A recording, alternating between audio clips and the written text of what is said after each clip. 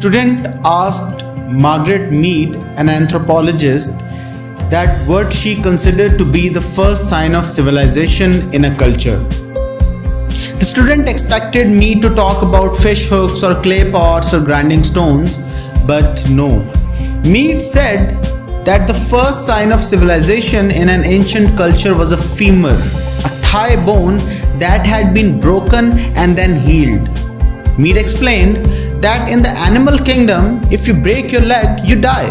You cannot run from danger, get to the river for a drink, or hunt for food. No animal survives a broken leg long enough for the bone to heal.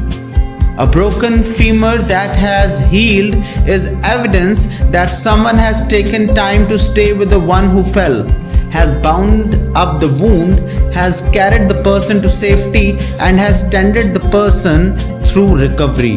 Helping someone else through difficulty is where civilization starts. We are at our best when we serve others. Be civilized.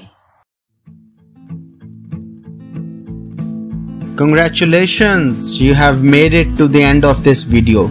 Please don't forget to like and subscribe and check out our other videos. It helps us beat the YouTube algorithm. If you want to be part of our mission of education, share this video with the people you care about.